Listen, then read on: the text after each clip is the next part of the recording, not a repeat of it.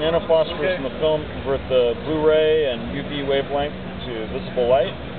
We're able to tune the colors based on the nanophosphor chemistry, so we can make any color appear that we need to. Have you gotten around like full color projection screens? Yeah, we've demoed it. It's bringing the projectors to life so they can be commercialized, though it's still a bit of a challenge. Theoretically, if you can do that, then you don't have to worry about ambient light. You just project it on a black screen, right? Right. Perfect for home theater. Get massive contrast. But it's still kind of in the drawing board right now. Yep. Just got to finish those projectors, and then we're good to go.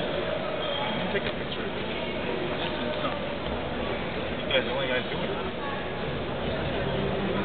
Oh, it's that kind of idea.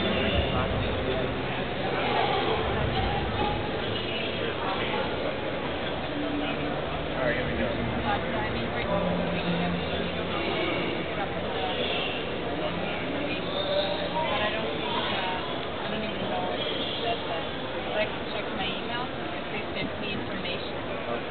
But I've never done this.